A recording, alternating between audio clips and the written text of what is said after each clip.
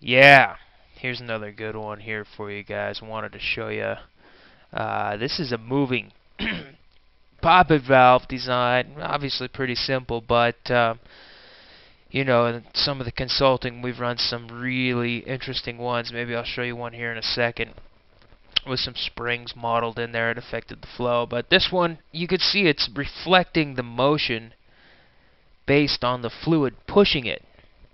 So we didn't drive that valve at all. We just told it what the spring resistance was and then the flow conditions. And the flow pushes open that valve. You can see the pressure distribution on that head and those flow paths going back behind there, finally coming in and recirculating a bit. So you can see all the details of this. This is in, as you can see, almost a microsecond range. So it's very, very fast.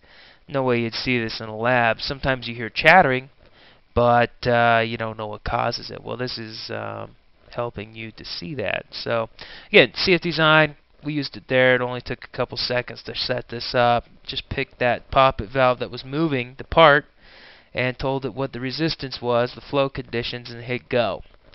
So this was about, I believe, about a 4-hour run, maybe less than that, for the full range of motion. We had many thousands of time steps in there just to capture every little detail.